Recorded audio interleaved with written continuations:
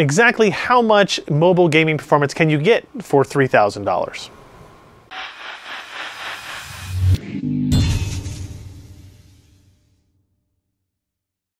Hey everybody, welcome to PC Perspective. I'm Ryan Schrout. Today we're going to take a quick look at a brand new gaming laptop that just came in from MSI yesterday. This is the GT72S Dominator Pro G.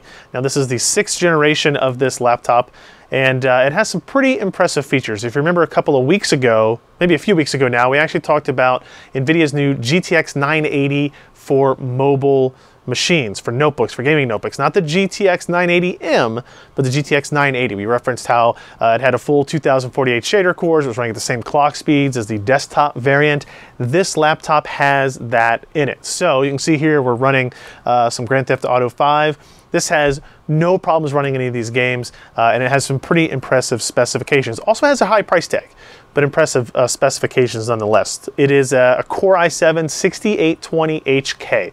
It's a Skylake unlocked mobile processor. So you'll be able to overclock this, go into the BIOS, change the settings, anything you would be able to do, essentially anything you'd be able to do with the desktop platform, you'll be able to do with this in terms of overclocking the CPU. Now obviously the cooler is going to come into a little bit more prominence here, right? You don't have some very expensive self-contained water cooler in this or anything like that. So, but you'll be able to modify and overclock to your heart's content in that. You'll also be able to do that with the GTX 980 GPU. It is unlocked in that fashion as well. You can adjust base clock speed, set offsets. You cannot adjust voltages, but you can change GPU and memory offsets, again, to wherever you're comfortable in terms of temperature and noise of the system cooler.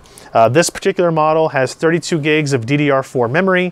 It has two 128 gig Samsung NVMe based SSDs running in a RAID 0 for a 256 gig single drive letter. And it does have a 1 terabyte traditional 2.5 inch hard drive in here as well from HGST. I will say in the storage side, it is also stupid fast. We're talking, we just got about 3 gigabytes per second read speeds and 1.3 gigabytes per second write speeds for this pair of NVMe drives running in RAID 0. Again, really impressive numbers there. The screen on this is a 1920 by 1080p, but it is a 75 hertz panel and is also G-Sync capable and enabled and all that good stuff, right? So not only do you get a higher than normal refresh rate on this laptop, you get the benefits of the variable refresh rate tech from NVIDIA G-Sync. It has other kind of interesting specs, 6 USB 3.0 ports, so no issues in terms of connectivity. You'll be able to hook up your mouse, your keyboard, your headset, storage, any other accessories you need without a bunch of issues there. It has gigabit Ethernet, 802.11ac, all powered by killer networks. Has an HDMI output, a DisplayPort output, as well as a USB 3.1 port Type-C on the back. It does use the Intel Alpine Ridge controller, but they don't market it as Thunderbolt, so I don't know if that's not coming or will be coming in the future. We'll just have to wait and see on that. Now, obviously, the biggest feature here is the GTX 980, and you're going to get some outstanding performance. We've only had this for a couple of days. I spent some time, we'll say, in the last 2 days playing the new Star Wars Battlefront beta on it. Took it home last night for testing and evaluation, as I told my wife that I needed to do, right? So we were able to play Star Wars Battlefront, with 1080p, everything maxed out. Never really had a hiccup. Never even bothered to measure the frame rate. It was smooth and easy to play on there. In terms of benchmarks, we were able to run Crysis 3 at 1080p at very high image quality settings on this machine at 46 frames per second, just over, and GTA 5 at 1080p with very high image quality settings at over 62 frames per second. Now those are impressive numbers, but if you're looking for a quick comparison point before a full review goes up, we have another system here with a GTX 980M. That is the cut down, that's a 1536 CUDA core part with slower memory, a bunch of other changes there. It is 20 to 27% slower. It's 20% slower in GTA and 27% slower in Crysis 3. So instead of getting 46 frames per second in Crysis 3, you get 36 frames per second. And that makes a big difference in terms of smoothness and playability with the system. So now let's talk about price. Probably you're interested in that. It's not a cheap system. Sorry to break the news to you guys. This, as configured, is $3,099, $3,099. So you're going to pay about $3,100 for this machine. The comparable machine, the same essentially identical hardware with the GTX 980M versus the GTX 980 that is in this is $500 less. So you can get that machine for $25.99 versus $30.99.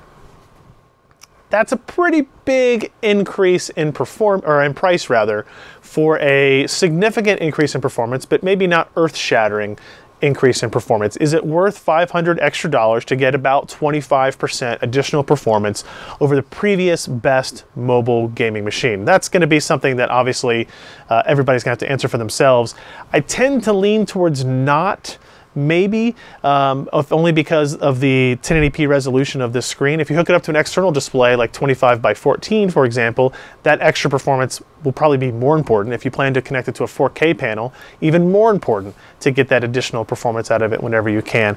But if you're a person that really just wants the best of everything, you want to make sure you have the optimal experience, you have the most impressive gaming results, this is really going to be the machine for you.